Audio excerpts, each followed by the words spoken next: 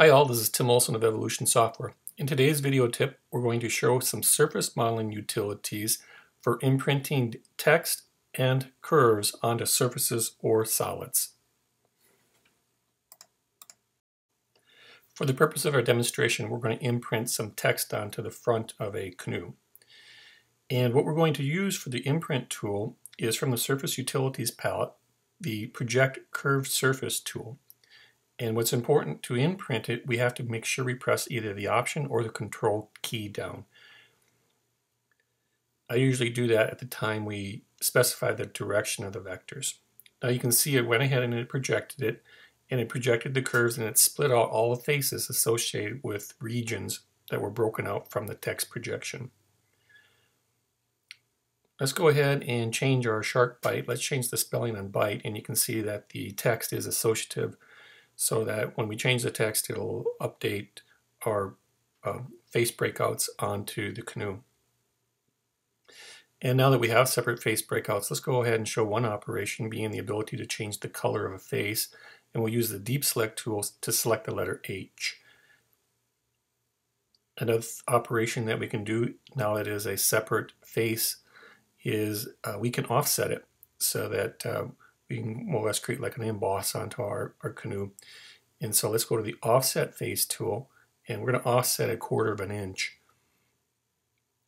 Let's go back to our data entering tool, and let's make a little bit more. Let's go 0.35 inches.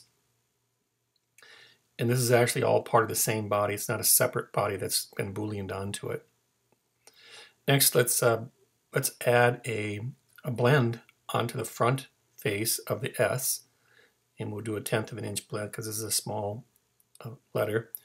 And when we do a face blend, it will grab all of the edges on that face. So it's just a quicker way of doing it when you have complex edges for a body. Next, let's go ahead and let's just show only our canoe with our imprints on it with a couple operations. And we're going to go to the Model Sheet tool, and we're going to make a 2D drawing out of it. And we're just going to have visible lines, no hidden lines, so let's turn that off. And we're just going to best fit it into our default top view. And now let's zoom extents and change it into a front view. Here's our front view, and then now our zoom extents. This just changes the scale such that it fills up the drawing view.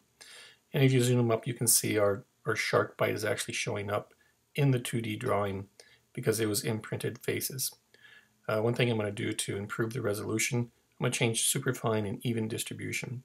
So now when we zoom up, you can see all of our lines are touching precisely.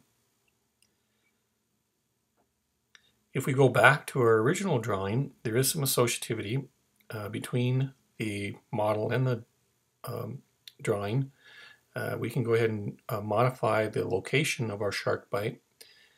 And I'm going to go to the Preferences, General, and I'm going to turn off Enable Auto Resolve. I'm going to do that so I can do a couple modifications without it regenerating each time that I do my modifications. And then let's go into the front view, and let's move it along to the left and along to the top.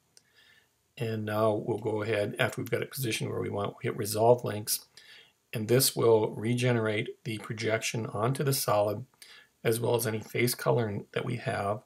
The offset face and the blend, they too will get regenerated. Now you do have to keep in mind, if you have a dramatic change that changes the faces and edges of the part, it's not going to regen.